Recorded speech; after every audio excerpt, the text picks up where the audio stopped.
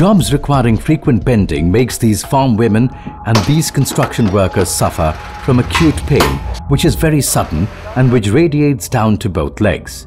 It is a very disabling condition known generally as acute lumbago, and the available stretchable belts do not do much to help. More than 65% of the population of the world is engaged in manual work. 90% of their activities involve frequent bending, which adversely affects spine.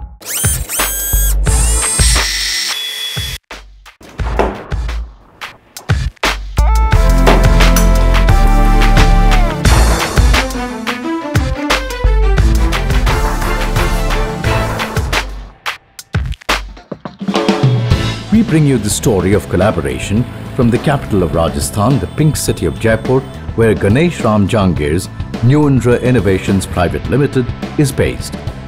And from the US, it is Paul Scott, who is the founder of MedSpark Limited Liability Company operating out of California. The concept of load diversion is very common in orthopedic and rehabilitation practice, but the manner in which the Jaipur belt system has achieved it is what makes it specially innovative. This is no ordinary thigh pad. Reducing pain, it helps divert load from the lower back area to the thigh with the arrangement of this lock here, which can be configured at 3 different places, which means it can balance and tolerate loads at 3 different levels.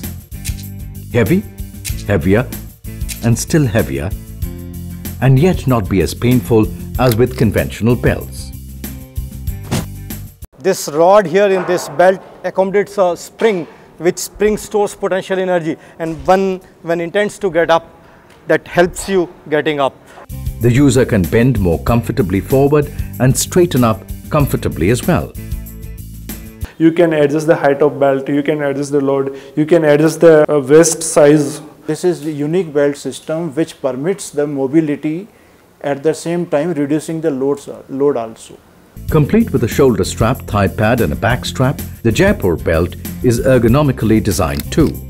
Apart from this construction site, the Jaipur belt system has been tested on more than 200 workers. It has easily shown to be an efficient, affordable and unpowered exoskeleton which has helped patients of kyphosis, spondylitis and slip disc without restricting their body movements. The innovation has the potential to positively impact 65% of the population of the world who are engaged in manual work involving frequent bending.